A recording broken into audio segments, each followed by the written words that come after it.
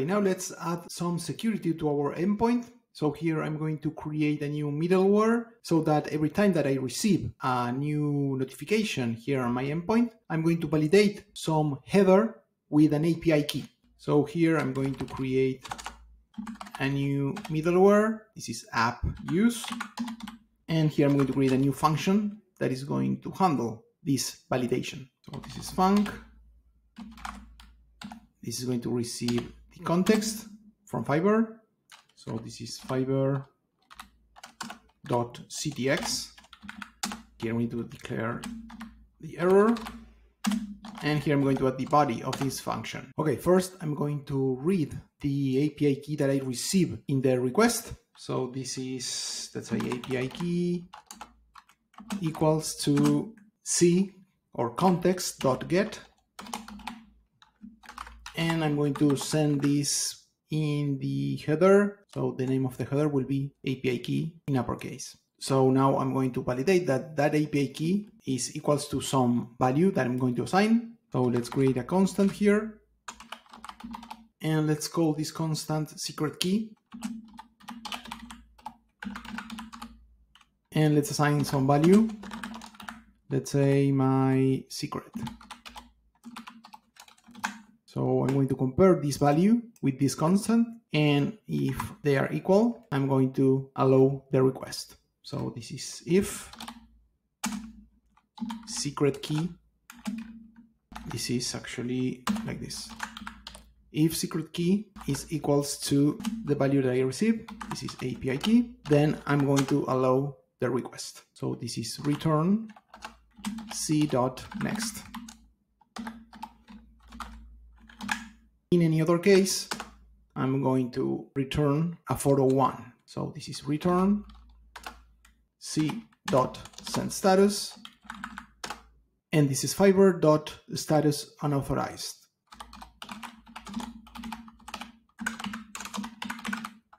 Like this. And here I'm going to also log a message, log dot, and this will be unauthorized request. Like this.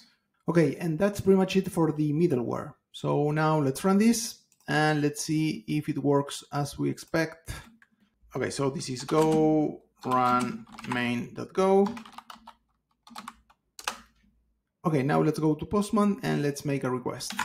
So first, I'm going to send an event without any authentication headers, without the API key that is expected by the application. I'm going to submit this. And I'm going to get a 401 unauthorized. If we go to the application, yes, we're going to log that message here within the middleware. Now I'm going to send this header, this API key header with this value, and let's see if we are able to process that event. Let's go back. So I'm going here to headers, and I'm going to add the header here. This is API key. The value is my secret. Okay, now let's run this. And now, yes, now it's going to process that event. And if I send a wrong value here, again, I'm going to get a 401 unauthorized, as we can see here as well. And now if we call this endpoint from Strapi, we click here on trigger. Again, we receive a 401 unauthorized, as we can see here. And if we take a look at the console here, again, here we can see the message that we logged in the middleware. Okay, now let's go to Strapi and let's set up the API key so that every time that a webhook is called, it's going to send the API key along with the event payload. Okay, in order to set up the webhook API key header in Strapi, we need to go to config, server.js, and we need to add a new entry here. So this entry is webhooks. And here we need to add a new attribute that is default headers.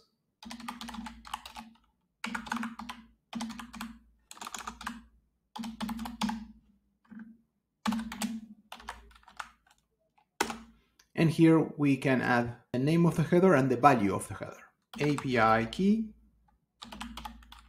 and the value that is my secret. I'm going to save this and I'm going to restart Strapi. run start. Okay, and now let's go to Strapi and let's try to call the webhook again.